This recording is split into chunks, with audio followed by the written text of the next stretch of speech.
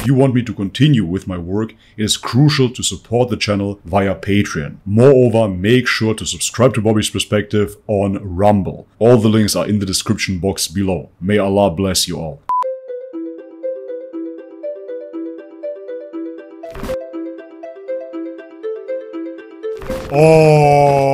Alright guys, welcome back to the channel. If you're new, my name is Bobby. Guys, very relevant video today. We're gonna react to a scientist from Google sends warning to Muslims from the channel One Path Network. I say very relevant video because needless to mention, AI is exploding at the moment and many people are concerned that AI becomes a threat to humanity, let alone religious people, let alone Muslims, of course. Guys, before we start the video, leave me a thumbs up if you enjoy the content, subscribe to the channel if you haven't already, and with no further ado, let's have a look.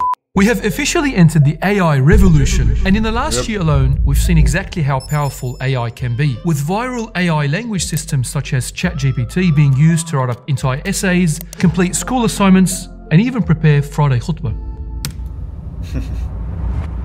Yeah, there was really a time where you could call ChatGPT Sheikh GPT. That thing was extremely knowledgeable. However, over the past 3 months or so, I saw a steady decline. Generation software that can create realistic images and videos based on prompts from your wildest imagination.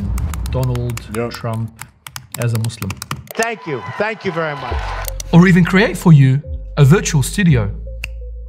And of course, AI voice models that can be trained to replicate famous voices and mimic whatever sound you envision. Kanye West singing Nasheed. It's very surreal to see. And the crazy part is this technology is... Yeah, I just want to say that it's very confusing to my brain to see a traditional Muslim being surrounded by that augmented reality created by AI. It is like two worlds clashing. The crazy part is this technology is making mammoth progressions by the day. But what does this mean for us as Muslims? Should we be scared? Is this a sign of an approaching apocalyptic doomsday? Or is this something that will pass over us silently and soon wither away? We sat down with one of the world's leading Muslim experts. It will definitely not wither away like any technology, it will keep on progressing. It's in AI, Dr. Walid Quddus, no stranger to Silicon Valley, and someone who is responsible for incorporating artificial intelligence into some of the world's biggest brands, such as Google and Uber. Someone who is responsible for pioneering Google Maps. We asked him all the difficult questions, and this is what took place. Is there a transhuman agenda at play, a movement to merge humans and robots together? Yeah, I mean... Before we jump to the interview, which I'm sure you're waiting to hear, He might not be the correct person to ask this. However, if you do a little bit of research yourself, it won't take longer than an afternoon. You will find out the people that are invested into the AI revolution are technocrats. Self-admitted technocrats after all. If you look at people such as Ray Kurzweil, they claim that God does not exist. However, they say he's not existing yet. We as humans supposedly are creating God, and their God will be an AI. Moreover, they hate humanity as a whole. They believe that our bodies are flawed. They hate all the biological mechanisms such as defecating, going to the toilet, and they want to transcend all of that. Moreover, if you remove God from society, which they have successfully done, then you do not believe in an afterlife, and therefore you will seek salvation in this world, in this dunya. And this is truly what we see with those ideologues. Those people force a progressive, liberal, technocratic worldview onto society, and they are offering them salvation in the cloud. Throughout our lives, we actually use AI a lot. So for example, when you finish watching a video on Netflix, how does it decide what you should watch next? Right. The AI has been looking, people who watched movie A always like movie B, or they, 50% of them watch, movie B. And so in so doing, you're actually starting to notice patterns in the world. No longer is the computer being told exactly what to do, but it's being told to adapt and modify. It's revolutionary. And that idea of adaptation is really something that historically has been something that only humans do. And now all of a sudden computers are becoming stronger at it as well. Given that AI at the moment can generate realistic images, text, video, and speech, how difficult is it to authenticate information? Is this something that we should be cautious about? Yeah, I think it is. And especially what we've seen, for example, in the United States with interference in elections by Russians trying to use these techniques. Imagine those techniques on steroids, right? Because now you can personalize it for every person. the detectability is difficult. So it's something we definitely have to pay attention to and hopefully regulate. How do you feel like this will cause, in terms of the spread of information and false news and things like that? How can we combat this? Yeah, it's a really difficult problem. And I think it's also because people have not yet learned, to differentiate, between artificial content and genuine content. And the content is designed to press people's buttons. And that leads to things like confirmation bias. So really, it's up to us to really check our sources. And it's not like that this is an un-Islamic thing. In Surah Al-Hujurat, Allah says, Ya ayyuhalladhina amanu idha ja'akum fasiqun binaba'in fatabayyanu. So Allah is telling us that when news comes to you, make sure to take the time to verify that. And those forms of verification are getting... The question is, of course, if the layperson will still be able to differentiate what is real and what is not. With improving technology, the deepfakes are getting better over time and pretty fast for that matter. And therefore, the real question becomes, of course, can the regular person distinguish at all? More technically complicated, but it's the same basic principles. From your experience, how far is AI from becoming sentient or conscious? Savvy. Can't be a boomer. Well, scientists have struggled to define consciousness for a long time, and I don't think we have a good grip on it. No. The Quran says, يَسْأَلُونَكَ عَنِ الرُّوحِ قُلِ الرُّوحُ مِنْ أَمْرِ رَبِّي. They ask you about the soul or the essence of consciousness. They say that knowledge is from the matters of my Lord. In other words, this type of thing is still not something that people can answer. There's also questions about... No, absolutely not. They have no idea what consciousness is, but they're very confident in telling you that you will be able to upload your consciousness to the cloud, as I previously mentioned. Their utopia is a virtual world where you can leave your dirty old flesh bag behind and you can upload your consciousness. But for that, we would have to understand what consciousness is. And if you look at the materialistic worldview, those people will claim, of course, that consciousness is generated by the brain. They're not identifying consciousness as the soul. They're not identifying consciousness as something that existed previously to your brain. The materialistic worldview is that your brain generates consciousness, and therefore if we copy the algorithms of your brain and we upload them, this is you. But how could it be? I'm really not kidding. I saw vegan articles where they claimed that being vegan is not vegan enough. If you're vegan, you're already saving animals and you're saving on carbon emissions. However, your body always produces that bad carbon, and therefore the best idea would be to get rid of your body altogether and yet again upload your consciousness. But what does that truly mean? It means they want to kill you. That's pretty much what it is. Your body is the enemy, biology is the enemy. Get rid of your body, copy the algorithms of your brain and upload it onto the internet. Sure, that is you, don't you see? Those algorithms in your brain, you're nothing more than that. Till yesterday, the ideology was that you are an evolved monkey, but now that doesn't matter anymore. You're not an evolved monkey anymore. That's just your body, and you are just an algorithm. You're not a soul, you're not pure consciousness. No, you're just an algorithm in your brain, and as long as we can copy that algorithm, you will live on forever. And this is the utopia that they're selling to you. In the cloud, in the virtual reality, you can be a millionaire, you can have all the women that you want, you can drive the fancy car, all of it without CO2 emissions, you can have the perfect life, watch VR porn all day long, and your body won't restrict you any longer. You can be fat, you can be obese, you don't have to train. In the virtual reality, you will always be in shape. This is you, this is the new world. In reality, of course, there is no such thing. In reality, your body, once it ceases to exist, you are dead and your soul goes elsewhere. That is the reality of things that we as believers know, of course. However, the materialist doesn't believe in that paradigm. He believes that he is his neurons firing, and as long as we can replicate those neurons, he will live on forever. Yeah, sure. Makes sense. The question is well formed. One of the early computer science pioneers said, asking if machines can think is like asking if submarines can swim. They're just so different that the question doesn't even make sense. Fair enough. Will AI replace our friends? Will people stop finding the need to get married and having human relationships? Unfortunately, I do foresee a change on that front.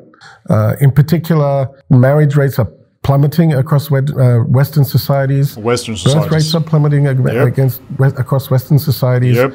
And the cause of that, essentially, is the rise of pornography on the internet. Now, imagine that you take that as an example, and this is only one of the social implications, but imagine that, but really amp it up to 11, where you can use AI to craft an identity that is very tailored to your personal preferences and exactly. What you find interesting, whether that's through text or voice or images. And you can see that same unfortunate pattern of social damage that happened with pornography, but much amplified. And that's, I think, something that society will have to deal with. I think it's one of the concerns I do have for how AI will adversely affect the community. And unfortunately, we're already starting to see signs of that. Yes, absolutely. This society is about convenience. Convenience on steroids. Convenience to the max. Back in the day, you used to hunt. Then later on, you cultivated land, you had farm animals, but you still had to butcher, you still had to slaughter, you still had to prepare your own food.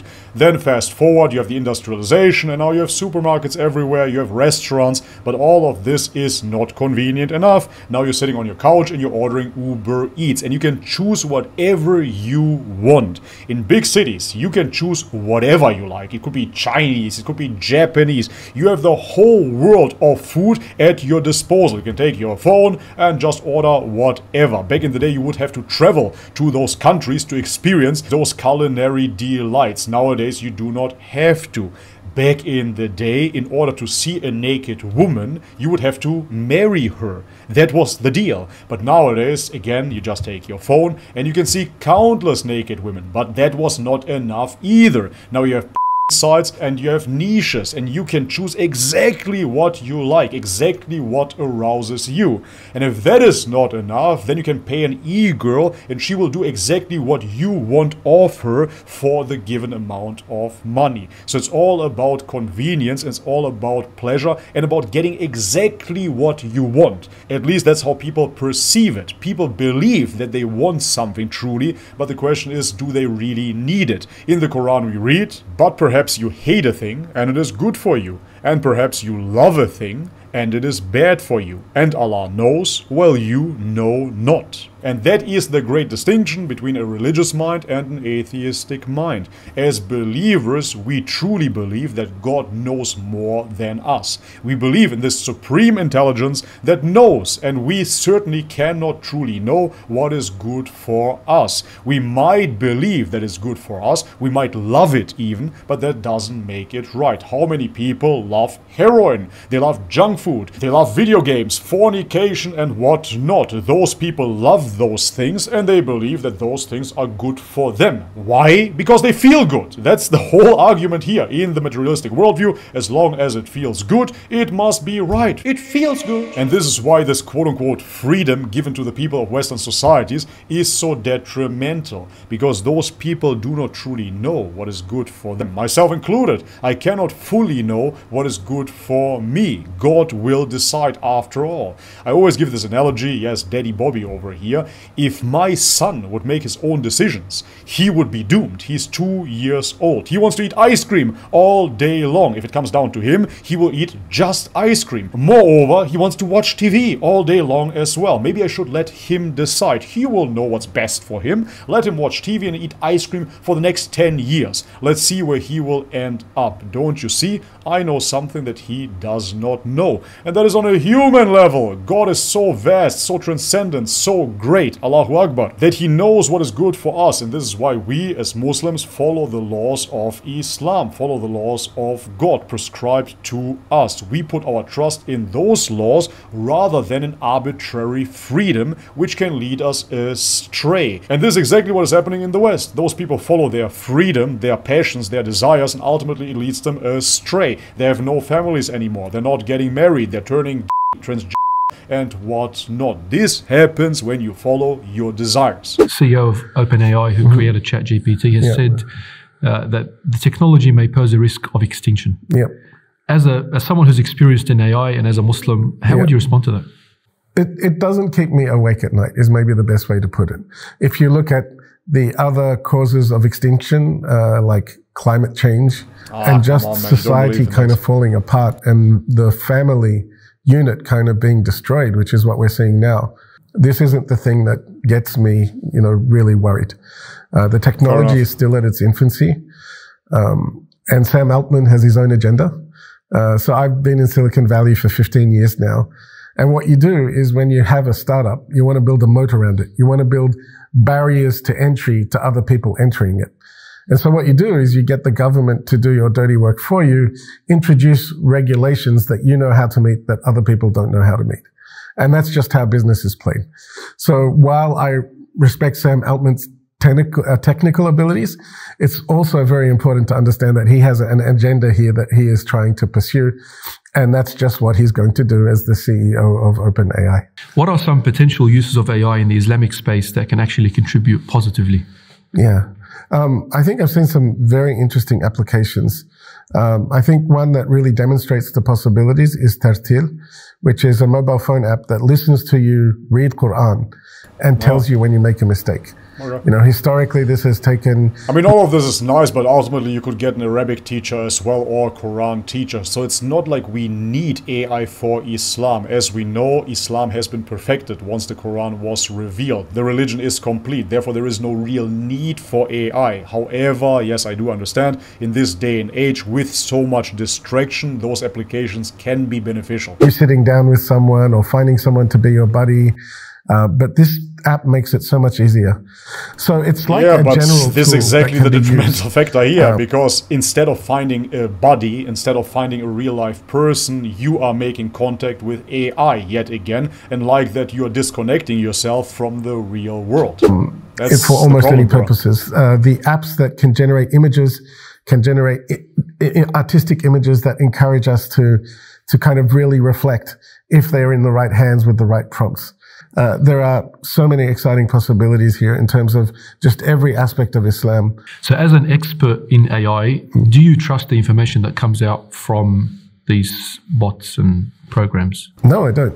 I know that may sound counterintuitive to people, but I spent a lot of time working with these bots firsthand. No, it doesn't sound counterintuitive at all. I know a guy that works as a plane engineer and he doesn't trust planes. It's reassuring. I know that they have a problem with what's called hallucination. It's not just that they are ignorant, which means that they don't know, but they hallucinate. They don't know that they don't know. In other words, they can make stuff up, be 100% confident that it's correct. They call that jahal murakkab in Arabic, when you don't know that you don't know. Yeah. So yes, the big problem with AI is jahal murakkab, right? Yes. Nothing stops it from making up a hadith that doesn't exist, for example. Wow. And the current iterations of the technology have a problem called hallucination. They just make things up. That's hilarious. So there are certain chatbots that if you ask them right now, you know, do I need to wash my knees as part of wudu? Will tell you, yes, you have to wash your knees as part of wudu. And so that's a good example. I had something similar happening. And then when you keep on pressing the AI and you keep on questioning, it will come up with a different answer. But before that, it was super confident. Yes, it is like that. Sometimes they'll make things up. Crazy. And especially dangerous is they can be very confident that they're wrong at the same time. So they won't tell you, I'm not sure. They will just give you a confident answer. So I think we have to kind of be very cautious about using AI in the religious space. I think there are uses. Imagine, you know, right now searching Quran and Hadith is still very difficult because often we look for words, but words don't capture meaning. And one of the great things with these AI systems is that they capture meaning, or what's called semantic information. And that makes things like Hadith search and Quran search potentially much better. And that could also be a very awesome tool for scholars, but scholars have the wisdom to interpret and judge that. So in the past decades, we've seen the problem that we've had with Sheikh Google. Yeah. Are we going to have the same problem with Sheikh AI? Yes. I mean, that's the short version of the answer. I think we as a community need to develop our skill to differentiate and understand these technologies well enough to understand their limitations. I think we think that they are somehow magical and they must be talking truth, and ignore... Yeah, people believe 100% that when they Google something, it must be the ultimate truth. This is really how people go about something. They do not go to a sheikh that studied 20, 30 years. No, they just Google it and then they are convinced that they're right. The historical biases that have existed in things like search results. And so this has led to kind of all kinds of polarization in society.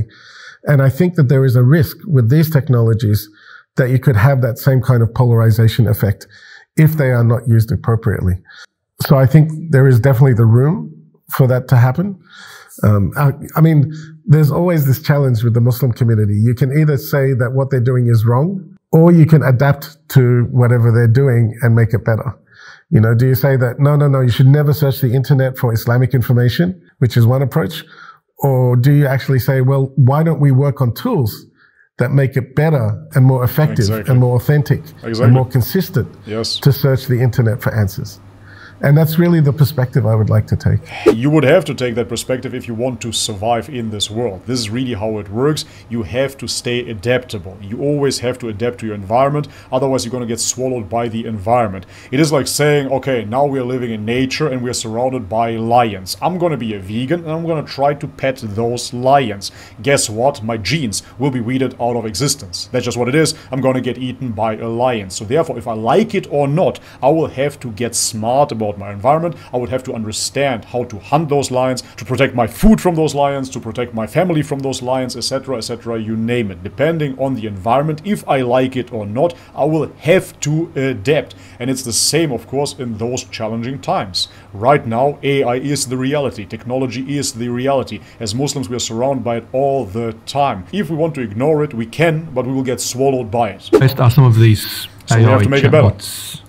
I asked ChatGPT when it first came out to explain the Palestinian conflict to a 10-year-old, and it gave me some sort of response saying that it's a very complex, difficult thing to sort of explain. What are some of the dangers with this particular bias? It's too complicated to explain. Bias is a very real thing, right? Yeah, 100%. These systems are not kind of They're super politically made correct. mysteriously, right? Like there are humans who make these systems. Exactly. And there's two things to think about. One is the piece of software that they write, the algorithms, right?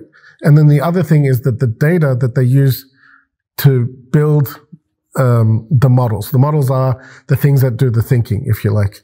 So imagine a programmer is sitting there in California. He has probably a Western liberal bias. He's not even aware of the bias because that's one of the challenges with bias. Yes. And he's making choices about how the... This is very beautifully put. Me growing up in the West, liberalism is just seen as the norm. It is totally normal that you have all the freedoms in the world, quote-unquote freedoms yet again, and that you can have, for example, unmarital sex, that you can drink alcohol, that you can eat junk food, etc., etc., you name it. All of that is normal. And then you look at the bad Muslims, they are covering their women. Ooh, how regressive. This is not normal. So for a Westerner to realize that he has those biases, he has to deeply self-reflect. We are all ignorant. That is completely normal. We are ignorant on subjects. However, when we pair ignorance and arrogance, this is when it becomes detrimental and destructive. And if you are in a high place in society, for example, you're taking care of the algorithms of AI, then it is so much more important to truly self-reflect and understand those biases. However, all of that being said, Conspiracy Bobby over here, I'm not convinced that those biases come from ignorance and arrogance. I, of course, believe that those liberal thought patterns are infused into the AI on purpose. Works. Of course. And the data that they're using to train the algorithm and goes, oh, this is good data, this is bad data. Even if he doesn't mean to introduce bias, bias is going to make its way in. And this is something that has been comprehensively proven, and especially the work of Timnit Gebru, who used to work at Google, and then when she published papers in this area, got fired, really demonstrates that this bias is a real thing. The good news is there are ways to reduce the bias. So you can either change the data that you use to train the model, or in some cases, you can change the personality of the software that comes and says, please, I want you to adopt an Islamic personality, an Islamic mindset. And in my own experience, that's something that's actually worked surprisingly well. It used to. 3 months ago it used to, but it declined, as I said. Nowadays it really does work no matter which workaround you want to use for ChatGPT. Our attention spans. Yeah. And given that AI has the ability to write up our assignments and make some of the thinking tasks a lot quicker, will this make us a lazy or a dumb society? Yes, Ooh, that's absolutely. A very, very tricky question. Every time a new major technology was introduced, people had concerns that it was going to cause the destruction of humanity. Yeah, but it did. That's the whole point. Because yes, I am aware. They said the same thing about the television, and look at us now. Yeah, look at us now. Look at our society, how dumbed down it is. And what have we reached now? First television, Hollywood movies, then you had series, which was a shorter format, then YouTube videos, and now ultimately we end up at TikTok. So if you don't see a steady decline in humanity, I don't know what you see. So even when honestly, published books, when printing presses came out, people were like, this is going to damage people's memory and it's going to make everything worse and no one will remember anything. Which it did. But now we see that... But that's absolutely correct, because back in the day, my grandfather, for example, he knew so many stories, man. He could tell me so many beautiful stories from the past, or fictional stories, jokes. He had so much memory. I do not remember anything. And the same applies to everybody I know. Nobody can remember anything. You have to ask the question, people watch memes. Gone too far? Are we now living in such a society of ease that it affects our value judgments, right? So when knowledge was hard to obtain and when it was hard to learn about Islamic knowledge, we seem to have respected it more. They used to travel for months to get one hadith. Exactly. And now we live in an age where you can get every hadith in 10 seconds. Every hadith ever written, ever documented in 10 seconds. But it hasn't really made us like better Muslims, right? Exactly. Because there's a difference between knowledge and wisdom. And that's my concern with this technology as well. Sometimes when you make things easier and more accessible, you devalue them in the process. And that's really my fear.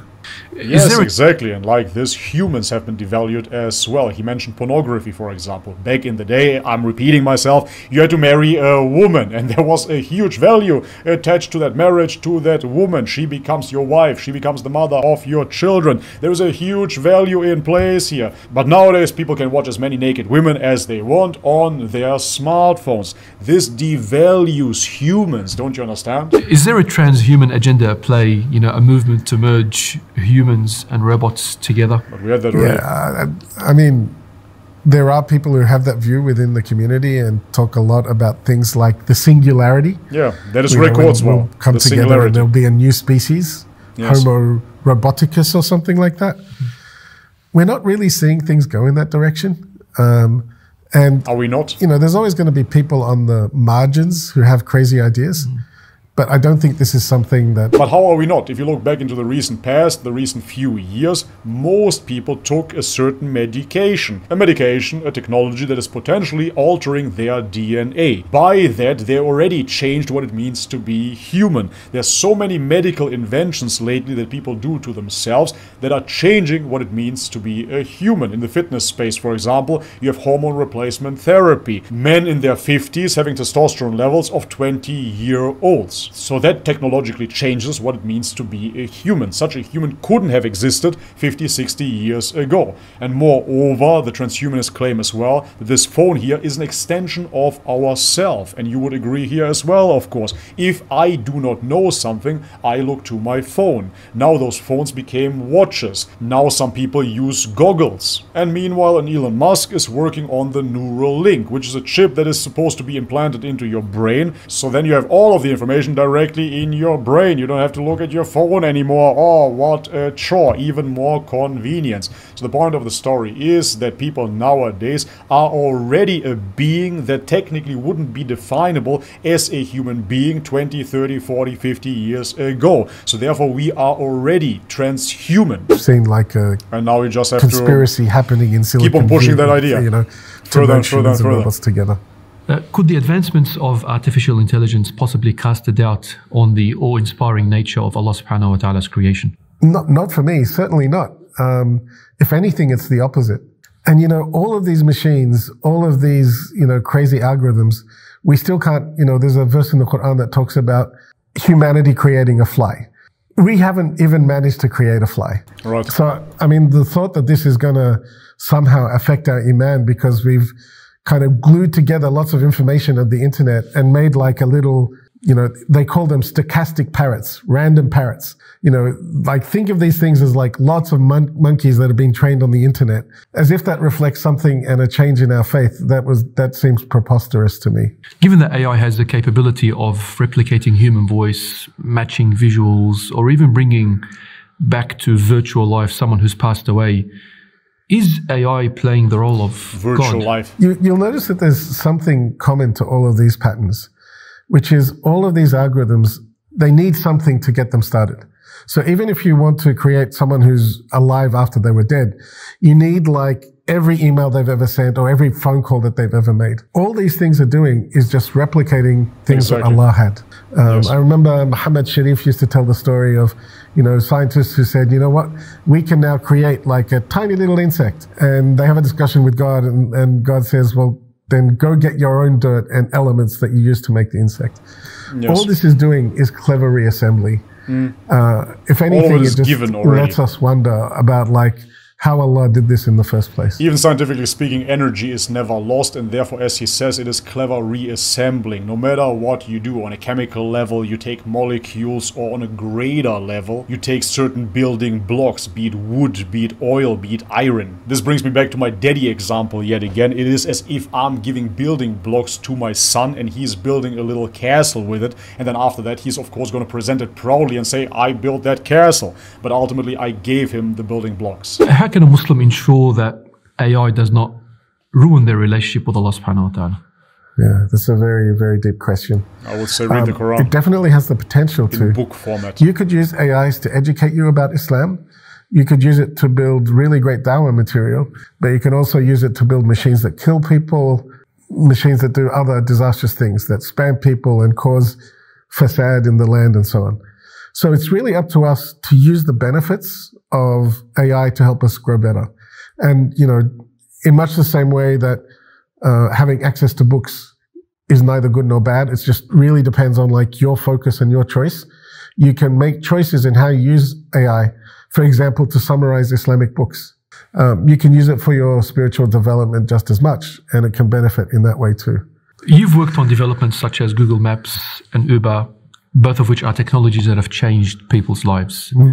Where do you see AI, taking humanity forward within the next 5 to 10 years? Yeah, wow, that's a really, really tricky question. All of these technologies, what they're going to do is amplify the trends that exist already in society. And the evil will become worse and the good will become better. And it's really up to us to make sure that will go in the positive direction. I foresee a world where education and learning about the world is going to be much accelerated. I can see a world where people feel more productive and fulfilled at work because of the menial tasks that their work involves have been automated.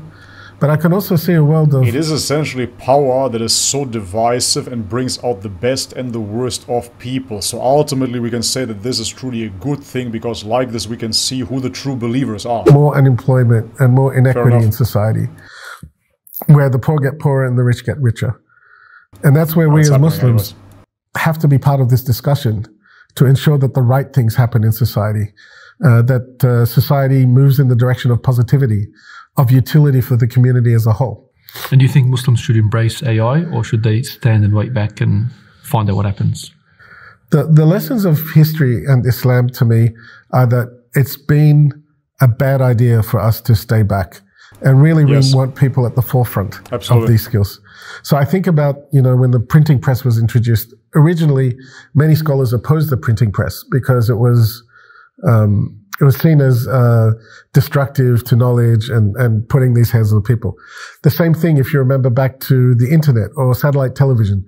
Muslims were originally opposed, only to later embrace these technologies and start to use them. And miss out on the benefit of all those years when they said that they were not really very useful. So I think if we have people who have the right mentality, who can take the time to understand this technology, we have the opportunity here to direct this technology in a way that we think could bring about more social good and less social harm. It's out there. You have to. And I don't think we can stick our heads in the sands. If we don't have Islamic alternatives for people, people are just going to go use ChatGPT or whatever else. So it's really important for us to be part of this narrative from the beginning.